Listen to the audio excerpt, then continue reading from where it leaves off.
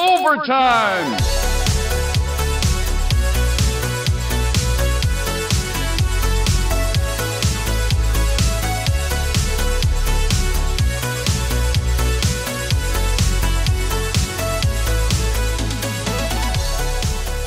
All right, welcome back to Overtime Arcade. I'm Charlie, and I know, I should be working on the Joust. Believe me, that's what I wish I was doing. You know, we've been making really good progress on that project, and I think we're really coming up to the final stretch. You know, there's really just some cabinet work left to do, and then I'll be able to put everything back together, and we'll have a finished Joust project. But, you know, I've been traveling for a couple of weeks, and you know, I've been busy at work, and my kids have kept me busy too, and I just haven't had the time to do that work, and believe me, that's what I wish I was doing. But I still wanted to do a video, you know, even though I haven't had time to do a full-length you know, episode in the Joust restoration series. I wanted to do a video, and something recently kind of reoccurred, a problem reoccurred, and if you haven't noticed already, the Robotron Marquee Light is out again. Now, this happened before, back in December, and I was actually planning on fixing it live during the live stream I did on New Year's, but when I turned the games on for New Year's for the live stream, the Marquee Light was on all of a sudden, and it had stayed on until the other day, and now it's out. So I'm going to try to fix that in this video. So this is just going to be a quick little fix, hopefully, you know, famous last words, and give me a chance to, you know, at least get a video out, a short one, and, you know, hopefully the next video, the next episode you see, full-length episode you see, will be the next part in the Joust restoration. So let's get set up on this tripod, and we'll get going, get working on this. And I'm sorry if my voice is sounding all kinds of funny. My allergies are raging. Let me turn off the games real quick. It's been warm here and everything's in bloom. The other day I noticed that my neighbor's daffodils were up in their flower bed, and all the dogwood trees are blooming, so my allergies are raging. So yeah, again, apologies if my voice sounds really weird. So we're going to open this thing up and see what's going on. And there's really just 4 regular Phillips screws that hold in this, whoa, don't lose that screw, this upper retaining bracket that hold the marquee in place. Oh, and I got a hole in my shirt, that's nice. All right, we'll take that off, put it to the side for safekeeping, and then we can slide that marquee out of the way. And so the system here is actually pretty simple. There's only a couple things here. Obviously, we've got a fluorescent bulb right here. We've got a starter down here, and we've got this ballast right here, which I believe is kind of like a transformer. And I think the ballast is the issue. So the way this has been going, you know, it's not like it's been flickering, it's not like it's been turning on and off or hard to start. It's just dead, completely dead. And to me, that's the sign of probably a bad ballast. So I've got a new one, and we're going to try to replace it here on camera. And if that doesn't work, I've got a new starter, I've got a new bulb, but I don't think those are the problem. And usually that's where you go. That's what you try to start. But again, I don't think that's the problem that we're having.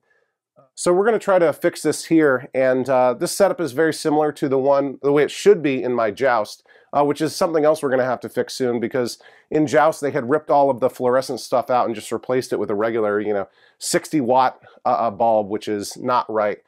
So I think what I'm going to do to make things easy is remove this ballast. We'll pop the new one in. I'm just taking a look at what's going on. There's a wire tie that connects it to this end of the fluorescent bulb, and it looks like it's soldered in to the connection that goes to power from the harness, from the rest of the cabinet. So I'm just going to come in here and we'll unscrew this, again being careful not to lose our screws. All right, that fell right out. Let's see what we got here. So this top part goes to, and I can just remove, oh, you know what? This isn't even a, is it a wire nut? Not really. It's like crimped on. That's kind of bizarre. I'm not sure I've seen that before. Let me cut this real quick. Actually, let me just cut as close as I can on the, oh, that was not what I meant to do. All right, and we'll take a look and see what's going on underneath here. All right, those are just soldered in directly. So that's the power coming in from the harness. And I don't know if there's any sort of marking on this, like what goes to what. So I'm not sure. Maybe I should have done some research. I'm not sure if there's a, you know, if one side is supposed to go to the, what do you call it? The fluorescent light, and one side's supposed to go to power. I don't know. So let me open up this new one I got here. And I think I got this off of Amazon, but you can find these in various places, hardware stores. Yeah, I've been holding on to this for a while because I bought two because I knew I was going to, yeah, I think I needed one to kind of fix the setup down here and to replace the old one.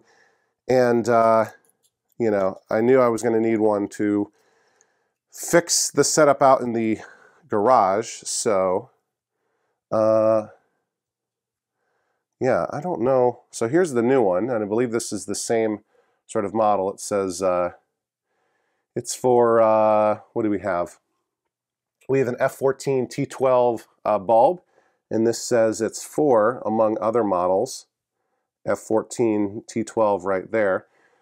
So, I guess I'm going to kind of follow what we have here. You know, I'll have the top wire going to the bulb, and the bottom wire going to power. I don't know if that's exactly how it's supposed to be, but let me get the wire strippers so I can prep these wires to be connected. All right, got my wire strippers, and actually in my haste I went ahead and stripped the wires before I turned the camera on, so we should be good to go. And also I did, you know, look up the ballast, and I don't think there's any kind of polarity, right? As long as it's wired in sequence, you know, which wire you use doesn't or shouldn't matter. So to make things easier for myself, I'm going to use the longer wire and connect that to the bulb, and I'll use a shorter wire to connect to power. That's just what's going to work better given the sort of shape of the cabinet and the length of the wire that I have to work with. And I'm just going to use some wire nuts to make my connection here. You know, I figured this is just power, and you know, wire nuts are used all the time, even if they maybe shouldn't be, for things like, you know, household wiring and that sort of stuff. So should be good enough for our Marquee here, and that, you know, will, you know, avoid having to have me solder inside the house, which I tend not to like to do. Let's see if I can get these kind of twisted up. It doesn't look that great. I'll just match them up and let the wire nut do the twisting. All right. See, you know, sometimes I will, and you've seen me do it before. I think so. Solder in the basement, but I don't like to do it because there isn't great ventilation down here, and I don't want to breathe in that burning flux or whatever it is. So, all right. So we've got our new ballast wired in with these wire nuts, and let's turn it on, and hopefully we see that fluorescent light spring to life. And hopefully nothing blows up. All right, how we looking? Nothing. Okay.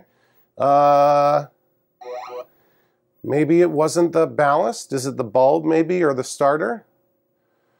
I think that's definitely, that might be the original starter and could be the original bulb. So Let's turn it off again. This is such a simple thing. Yeah, let's replace the starter, which just kind of twists out. And this is a FS2, very common starter. It just has these two lugs and it kind of, pushes in and then twists. And my hands are dirty. Let's see. And I've got a package of new ones here. They still make these, obviously. So, fish this out. That's a FS2 starter. Let's see if this does it. Pop the new one in. Twist to lock in place. And let's see what happens here.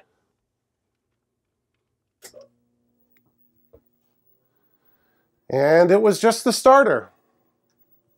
Well, isn't that lovely? I could have just, could have been a lot easier fix than what it was. I'm going to turn it off just so I can mount the unnecessarily replaced ballast back onto the cabinet. So, that's kind of surprising to me. I'm going to put these screws back in. Just because, usually if it's the starter or the bulb, you get like flicker. Well, come on. Like that characteristic sort of fluorescent light flicker, you know what I'm talking about? And I wasn't getting that at all with this. It just stopped working one day, right? And to me, I'm like, well, that's got to be the ballast, right? And nope, it was the starter. Or, actually, for all we know,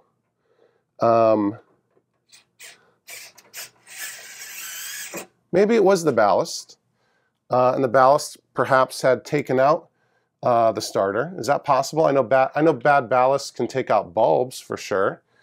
So that's a possibility. And oh man, I kind of would prefer to put the old one back in, but I cut the wire so close to the case of this thing that, I'm not going to throw this away. I can probably solder a new wire onto that, but we're not going to do that today. We'll leave the new one in there. We'll get more years of life out of it. I'm just going to move the wires out of the way so they're not blocking anything. So let's put the Marquee back on, and we'll back up a little bit just so you can see what I'm doing a bit better. Oh, and there's something else we can do. All right, here's the bracket. What we can do, or what we have to do actually.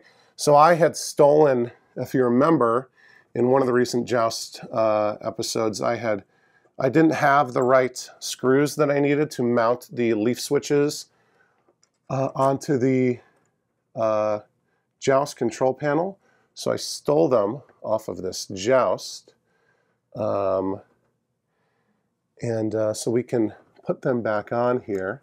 I did buy some new ones that I think are a pretty good match. I wasn't able to find them locally at Ace Hardware or whatever, so I had to go on Amazon, but I think I got a good match, and I'll show you that in a second. So yeah, I just got to get these 4 screws back in for the Marquee bracket. And these are just regular Phillips screws, like I was saying before, which is funny because, back in the day, some punk teenager could have come into the arcade with a pocket screwdriver and in about 30 seconds stolen himself a Robotron Marquee. So that should be good for now. So let's come in here and I'll show you what I'm talking about with the control panel. I've got it unlocked. Just undo the latch and pull this down. Let's see if you can see this. Hopefully you can. There might be a bit of shadow, but the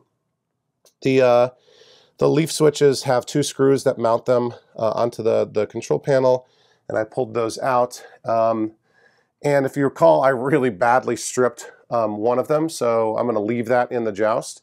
So this is one of the originals from the Robotron that I had temporarily borrowed. And here's the replacement, a new one. Okay, and I believe these are number 5 wood screws, 1 inch long with a round head. I'll put a link in the video description, like I do for all of the parts I use in all of my videos. And oh, and I also stole a screw for one of the lights that are used to illuminate the what do you call it? The player 1 and player 2 buttons, which are you call them transparent or translucent, maybe.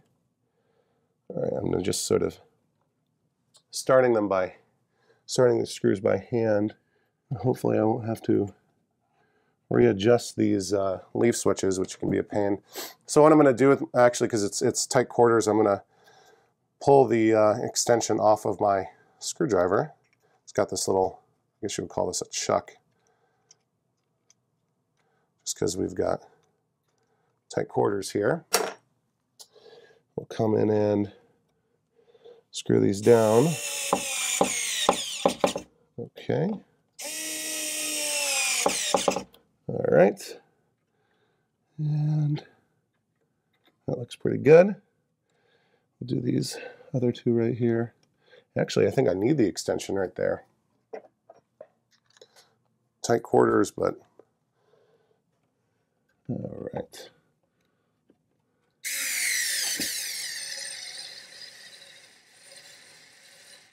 All right. Oops. It's not even on the chuck. There we go. Okay. We're almost there. There we go. And that leaf switch looks fine. All right. But I do need to remount this bulb, which goes there. Okay. And that uses a different screw. So this is one of the originals, but I had to buy new screws for that, which are a little bit different. We'll show that in an upcoming video when I, mount the new light bulb holders. So let me get this going by hand.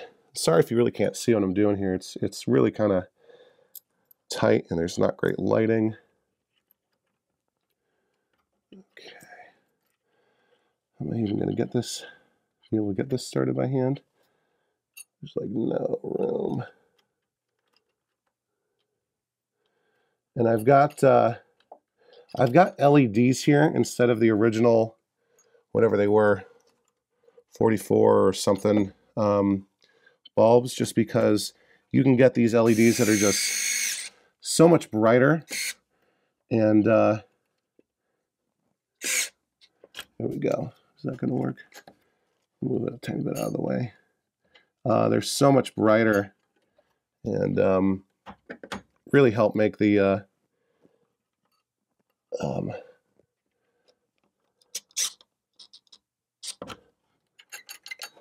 the buttons pop with color. All right, I think we're good. So let's put this all back together. And I got my little chain here that kind of keeps the control panel from really flopping open. All right. Let's see if you can see what I'm doing here. So yeah, just a little quick fix video. Nothing too special, but these are things that you got to do sometimes owning classic arcade machines. So pop that in, turn them on, and hope that marquee light stays on. And sure enough, it is. But my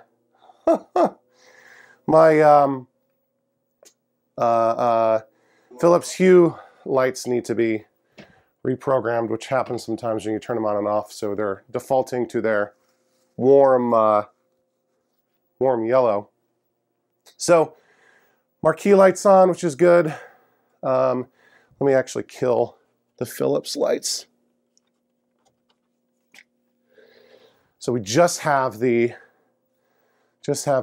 arcade lights lighting things up. And this Tempest marquee has been flickering sometimes, so we might be replacing the starter or the bulb in that one relatively soon.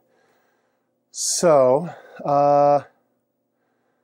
why don't we play one quick game of Robotron just to wrap things up here.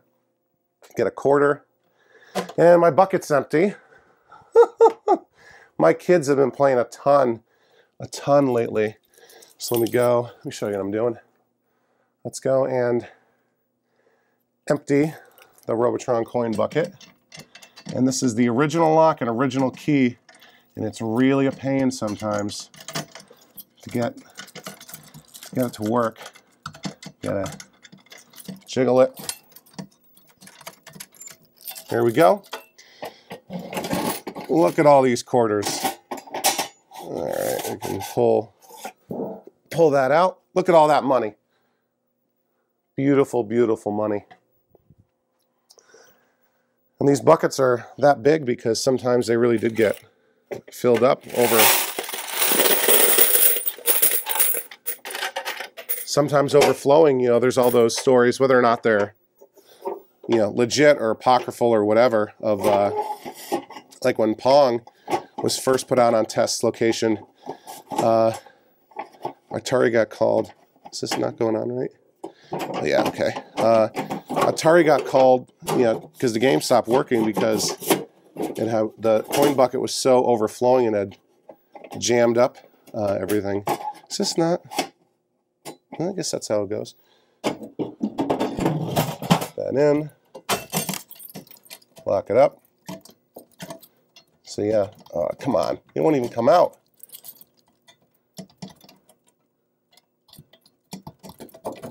There we go. Let's actually do a two-player. Well,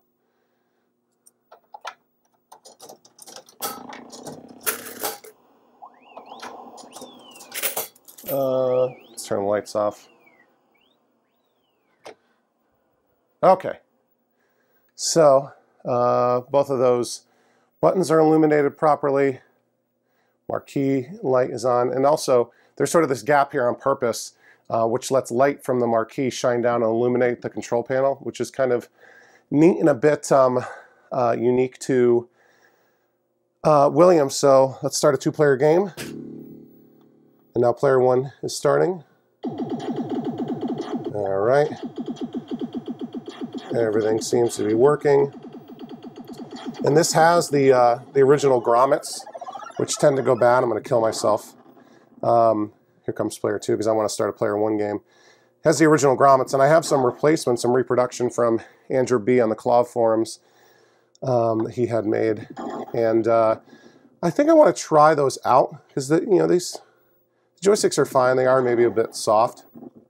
And you do want soft grommets for Robotron, but I kind of want to try out Game Over Player 1. I kind of want to try out the Game Over Player 2. I want to try the new ones. So let's start a Player 1 game just to test that button. Here we go. Everything's working. Maybe I'll play a game here. Kind of off-center. But hopefully you can see what's going on. So don't expect a high score, although I recently got my own personal best 400 and something. All right. Or 400 and something thousand, I should say, which is good for me, but not necessarily great for Robotron players. You know, good scores. See, good scores are usually in the millions, and usually I like to be seated to play Robotron and really focused on what I'm doing. Now I'm kind of leaning off to the left. You know, of course, making excuses for my terrible play.